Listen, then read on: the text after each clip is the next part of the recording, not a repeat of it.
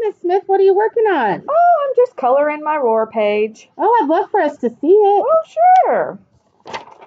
Oh, excellent colors. I love how you stayed in the line. Thank you. All right, well, I think it's time for us to go to lunch, so can you please put your markers away?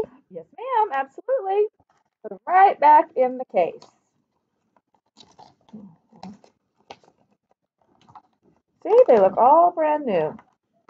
Yes. Stored nice and safely. All right, thank you so much. Thank you. Hey, Miss Lee, what are you working on? I'm making a dog out of Play-Doh. Oh, wow. What's your dog's name? Fido.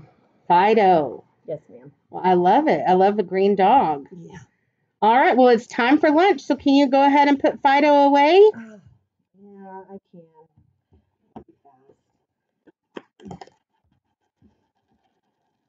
How's that? Goes right in. Oh, very nice. Can I Clean save up. this in my desk? Yes, you can save it in your desk. Thank you so much. Hey, Mr. Rodriguez, what are you working on? I'm just playing with my toothpaste. See? Oh, You can go high, Oh. you go low. You try to make letters with it, but yeah, just playing with it. I like the colors in your toothpaste. Thank you. Very interesting choice of art technique with the toothpaste.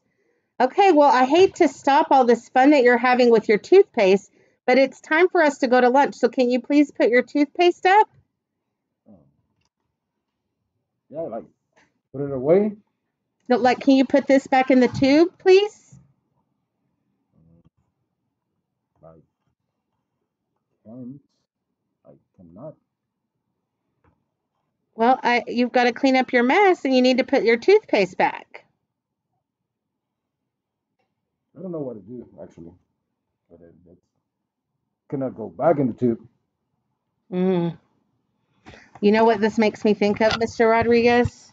Next week is saying kind words and not being a bully week. And your toothpaste tube makes me think about our mouths. Because once we say words that come out of our mouth, we can't put them back in. But if it's a kind word like, you're a great assistant principal, that's okay that comes out. Or, you know what? I love when you play the guitar. That's awesome. But if I say, you're not my friend anymore, that's not so good. It kind of goes on your hand. Or, I don't like people from Puerto Rico. That is so ugly, right? And I could tell it hurt your feelings. Yeah. And I can't ever take that back. It's always you're going to always be reminded that I said those ugly, hurtful things. So we want to challenge you guys this week to be very cautious and mindful about the words that come out of your mouth. Are you saying nice things that are making people happy? Or are you saying ugly words that are making them sad? Because whatever you say, you can't take it back.